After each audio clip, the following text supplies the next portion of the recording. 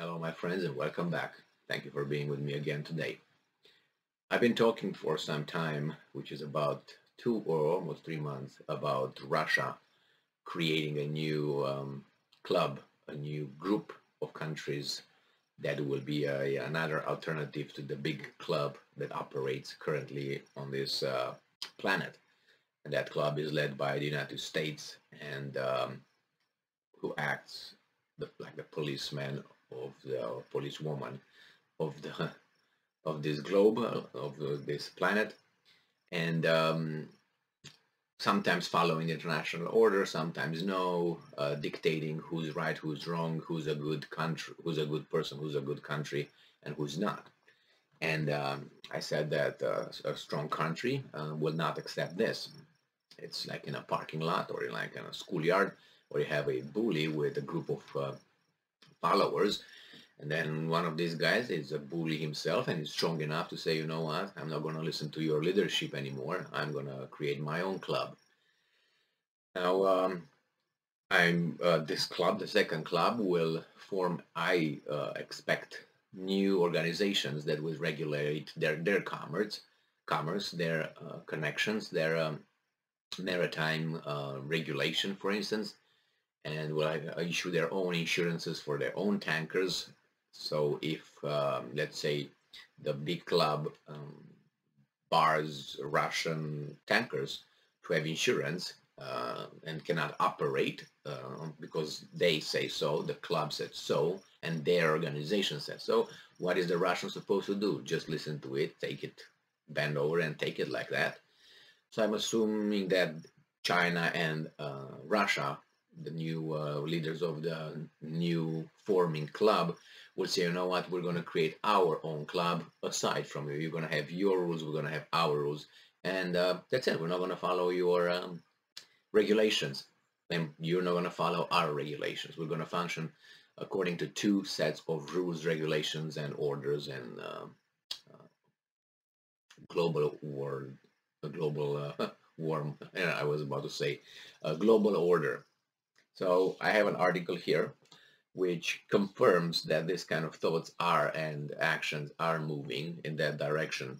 This article comes from Ukrainska Pravda from today, Saturday, 11th June 2022. And this is the title: Russia invents new G8 with Brazil and Iran. You can guess who would be a member of the G8. It's not hard because you know who's cooperating with whom. So Russia has invented a new G8 allegedly due to the breakup of economic relations with the United States. Yeah, it was normal. It was the normal course of the whole idea that of sanctions. If I sanction you here, what do you think the other country is going to do? It depends on the country's power. If the country is weak, she's going to take it as it is. If the country is strong, will adjust and will do whatever it will respond. And this is one of the responses. Sources: this is Vyacheslav Volodin, head of the State Duma, on Telegram. Quote from Volodin, and I'm quoting: "The economies of the United States, Japan, Germany, Brazil, France, Italy, and Canada continue to collapse under the pressure of sanctions against Russia. The breakup of existing economic relations by Washington and its allies has led to the formation of new points of growth in the world. The group of 8 countries that do not take part in the sanctions war are China, India, Russia, obviously, Indonesia, Brazil, Mexico, Iran, Turkey. It's 24.4% ahead of the old group in terms of GDP per capita." Wow, I didn't even know that. It's 20, I mean, if you look at it, you got China in there, you got India, you have the BRICS countries except South Africa. So it's 24, so let's say 24.5% ahead of the old group in terms of GDP per capita. Details: according to Volodin, these countries want to develop dialogue and mutual beneficial relations with Russia. In 2014, Russia was expelled from the G8. That's even better than just being barred and not barred, but sanctioned. in a way, just halfway. I'm either or, and it seems like they're either. In a joint statement after the start of the full-scale invasion, the leaders of the Group of Seven called for the suspension of Russia's membership in the UN Human Rights Council. Russia was later expelled. All right, so they even helped pushing them to decide what they didn't expect, and this is a surprise for me, or not, maybe they didn't expect, but the normal, they didn't expect. I'm putting first that they didn't expect, and I'm going to say maybe they knew, but they didn't care, and they wanted to follow it the way the chips may fall. So what they didn't expect, it was I think they didn't expect the level of support from other countries to Russia and their reservations or lack of support for their sanctions. And I think they didn't expect India, for instance, to deny their requirements. That's one of the countries, I think. Now they insulted Mexico with the Summit of Americas. Not insulted, but they would get snubbed by Mexico. I don't know to what degree. This is just a public stunt, maybe. I hope not. I hope Obrador will show that he's a guy with, you know what I mean. And I don't think the West expected these guys to stand by Russia and not isolate Russia. On the other hand, maybe Russia did not expect the extent of the sanctions and the violence, not the physical violence, obviously, but in their activities of coming from some countries in the West, and they didn't expect maybe to be pushed this far, like some kicked from the SWIFT system and other decisions that the West made that hurt Russia. It's one thing. Now, if the West anticipated that certain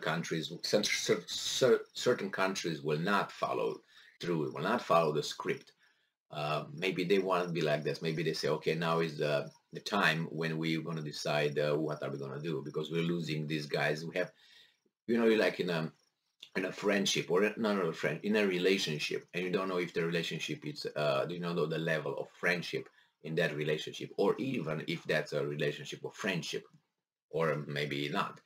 You create a situation, or you take advantage of a situation created in order to verify the level of friendship, and you see how far that person will go with you, or how far that person is not willing to go with you and support you. And I think this is a test that the United States could give to the rest of the world to see who's who, what's what for real right now. And it's not a dictated move. It just happened just happened. It's a reaction of the Russian special operation invasion with Ukraine, which that's a different story. So yes, I still think this is a move towards an alternative to the big club, and it's always good to have competition, right? Capitalism loves competition, and that's a reason when you are free to join whatever club you want, right? And who said this is the only club that should be? And these are the only organizations. Yeah, it was agreed upon by convention. They agreed to United Nations and other organizations, but they're not, as Biden would say, absolute. They're not absolute. They could be changed. They're not there forever. They could be adjusted, and this is what happens right now. I don't know. Everything could be stopped, but it wouldn't be stopped. It could be stopped if the Westerns are telling the Zelensky, do this, do this, do this. Zelensky obviously would agree. If he doesn't agree, he's going to disappear in about a week in a certain way. Like he's just going to say, just bye-bye, I'm going to Florida right now, forever. And then stop this, and little by little try to reincorporate Russia. But I don't think Russia is going to go back to the same, you know what I mean? It's like in a domestic violence relationship. Let's say, I'm just giving an example. Let's say my wife beats me all the time, and I can't take it anymore. I say, you know what? I'm going to mommy. So I'm going to mommy, moving to mommy. We separate for some time, and then she realizes that I know that was a bad move for me, and I should get him back. And then, you know, she calls me, she blah, blah, blah, blah, and she promised me that she's not going to do this. Okay, let's try over. When I come back, I'm back in the relationship, and she's going to start over and over again to abuse me. And then I'm going to live forever. And then bye-bye, separation, divorce, whatever it is. So that thing of going, and then you realize, wait a second, things are even worse than what they were before with this guy in here.